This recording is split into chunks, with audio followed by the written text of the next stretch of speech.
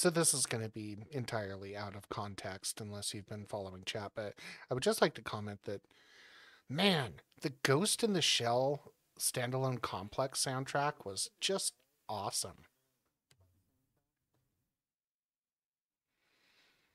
But then again, it was a Yoko Kanno soundtrack, so of course it was awesome.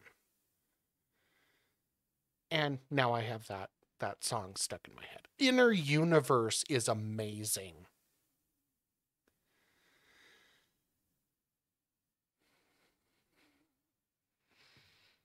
I wasn't as fond of the second season opening, but man, Inner Universe, what a track. So yeah, I'm back finally. Bus plague has mostly subsided again. I just have some minor chest congestion and coughing and occasional stuffed upness, but we're pretty much back to normal now. Only 4 more working Mondays until the end of the school season. And then I'm not sure what I'm doing until, August when school starts up again. We'll have to figure something out. Alrighty. See if I remember how to actually do this stuff.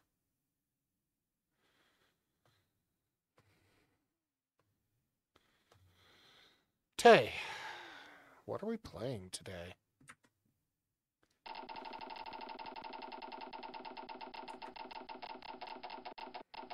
Yay!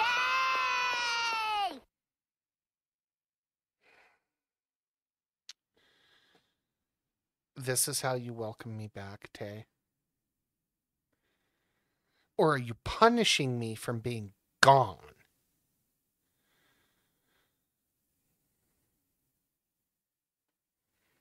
Honestly.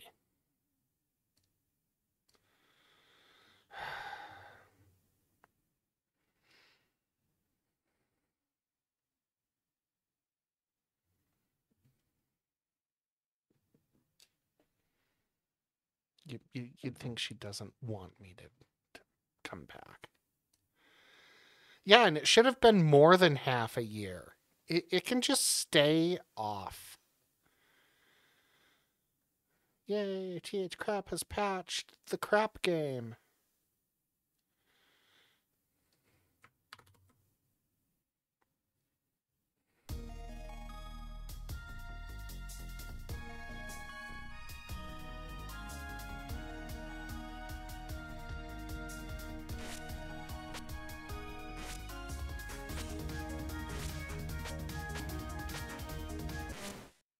No.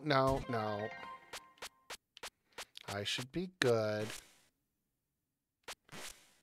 Oh, no, I don't want to store a replay. What the hell? Why is that even an option?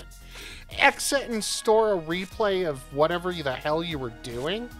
No. Alright. Let's see how we can deal with Sonic. I don't want things to go very long, because I don't want to go into after hours.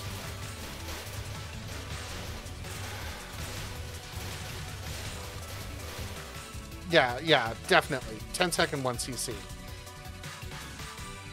It's the hidden fast clear, and it's the best clear because it's the one where you decide, fuck this game, I'm leaving.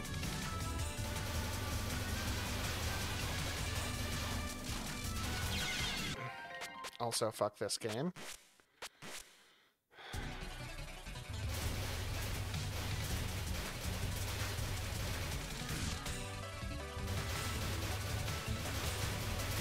Yeah, be careful with tornadoes. They are no joke, guys.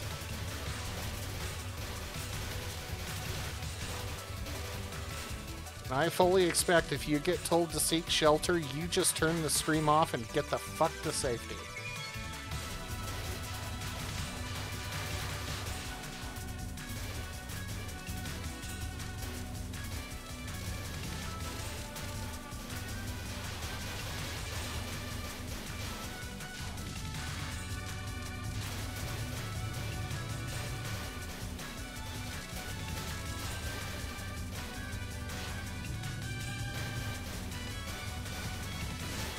Hi, Saren. Sharknado! My God.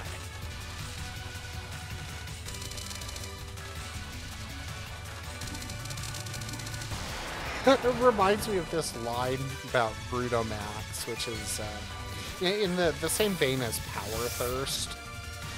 And it's talking about, you'll feel like a Volkswagen Golf, like a tornado full of Volkswagen Golfs, full of Steven Seagals shooting smaller tornadoes full of Volkswagen Golfs. And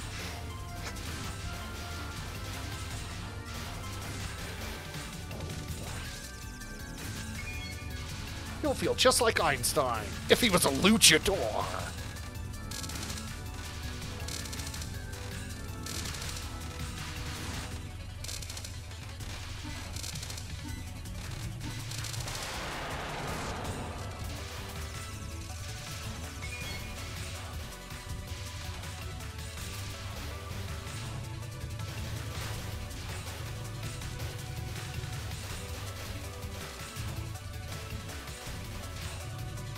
Like some kind of badass Matryoshka effect.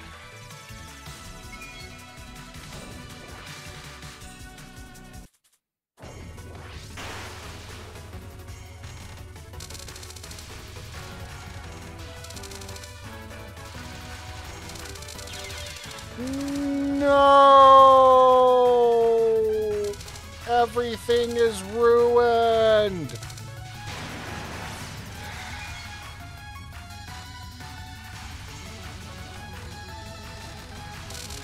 Just like the franchise, everything is ruined.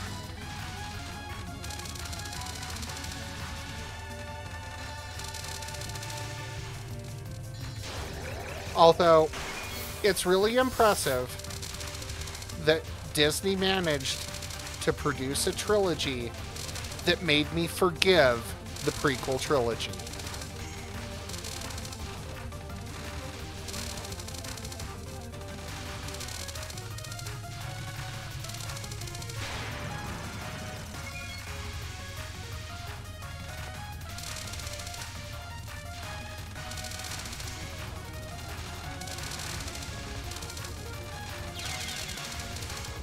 God damn it.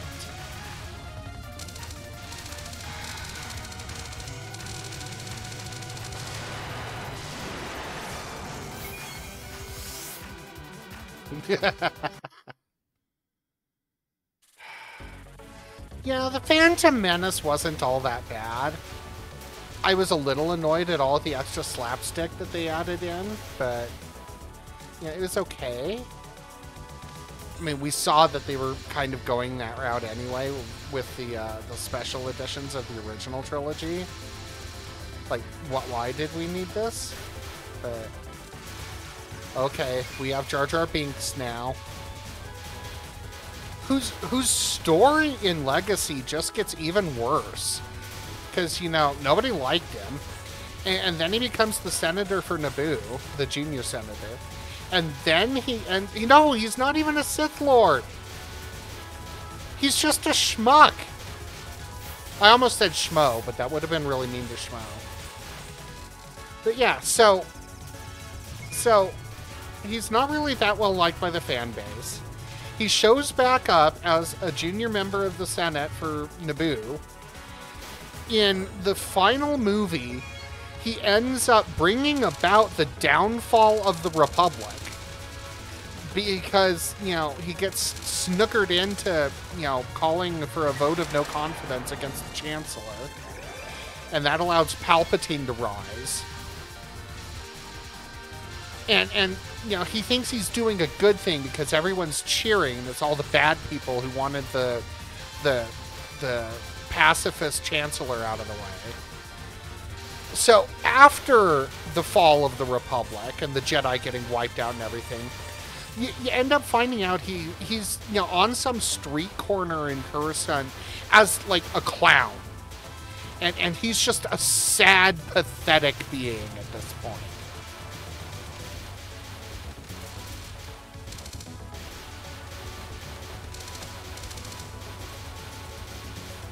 Yeah. They did his character dirty.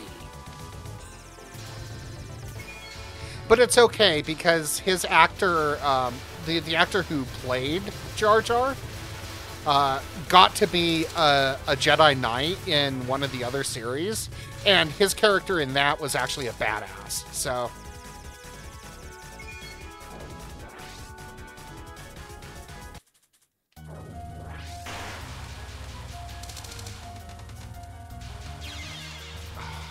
Damn it, Ringo.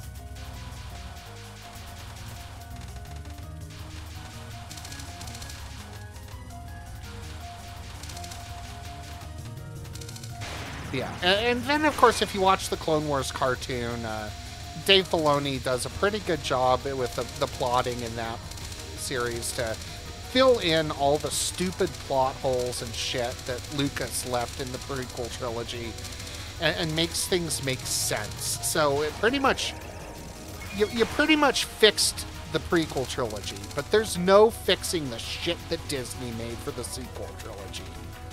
What the fucking hell?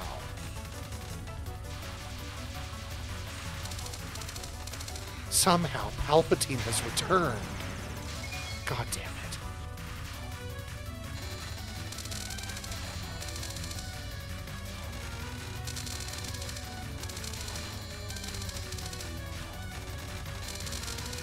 I love democracy.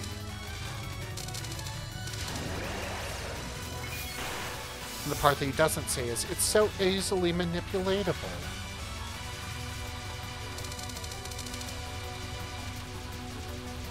Somehow the automatons have returned. Yes. Yes. So, Spade, the rumor is we've actually been seeing on certain planets the occasional Illuminate unit pop in. So I guess they're coming soonish.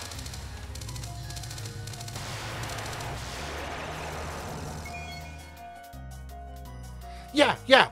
And the unfortunate thing about things like The Mandalorian is it's so much better than what we got for the sequel trilogy, yet it's going to end up dragged down to that level because Disney's going to make it have to tie into all the shitty canon that they made up.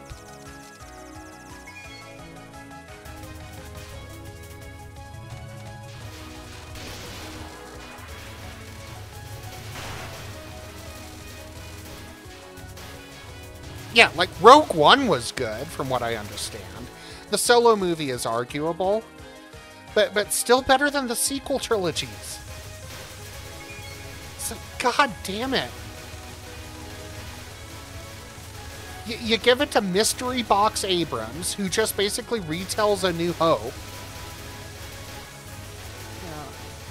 Rian Johnson at least tried to do something different, but everyone hated that. To some extent, rightly so. And then we get Rise of Skywalker, where everything that was supposedly going to be canon and left alone, they do their best to retcon anyway, and ruin a bunch of interesting stuff they were doing with the characters in the second movie. And it's like, why? Why?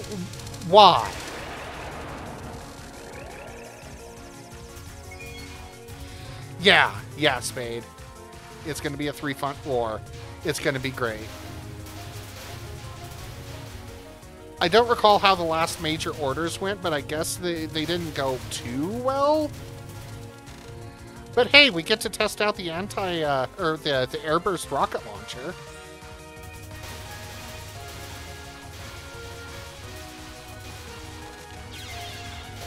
God damn it. I'm dumb. And evidently the anti-tank mines are awaiting us on another planet to test, but we don't have access to that planet yet, because we have to go through another one first.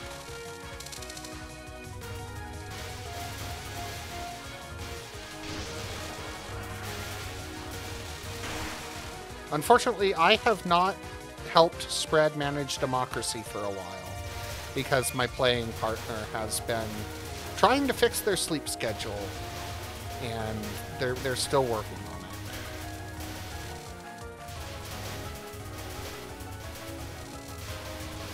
Because they live in California, in the desert, and it's hell when the temperatures start to go up, and they're trying to adjust so that they're awake at night.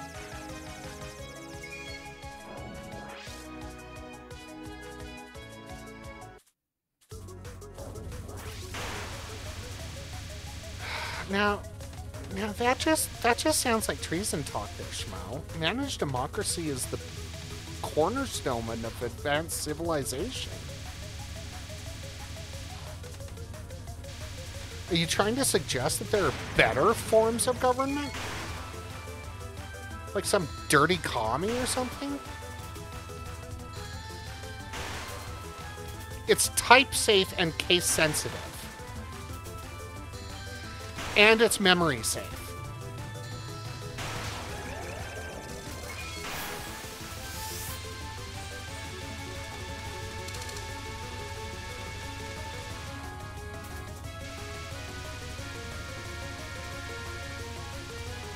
Well, it's always safe. Yeah, if it ever looks like it wasn't safe, well, we just knew that was going to happen anyway, and we're planning to deal with it, so.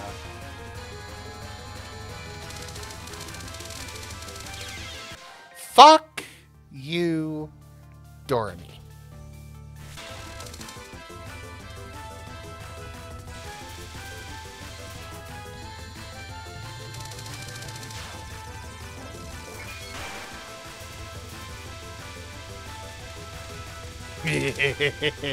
White space dependent. White space dependent. Yes! Python rules over all!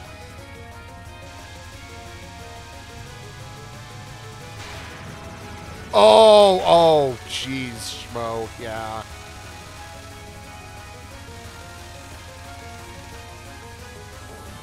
Now, the worst part is column specific. Yeah, we're not just white space significant. It's exactly specific columns. Fuck Cobalt. Fuck Fortran.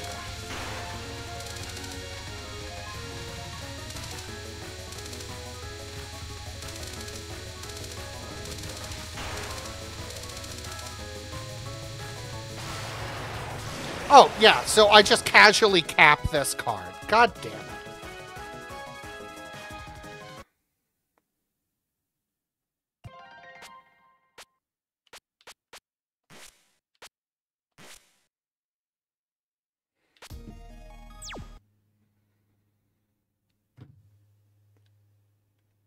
Spaces. Tabs take up too much room by default. Unless you can configure what the actual tab use is, in which case that's okay. But then you have to worry about pulling in code from other locations that have tabs embedded that are, just... yeah, I said it. Spaces, not tabs. I don't need 8 spaces for one character to indent. 8 spaces, Schmo, in one tab by default.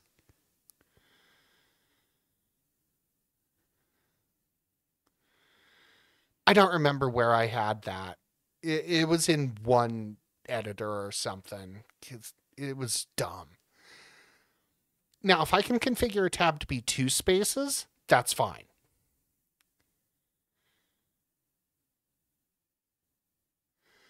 That's still double what I prefer. Why do you need 4 spaces? 2 is sufficient.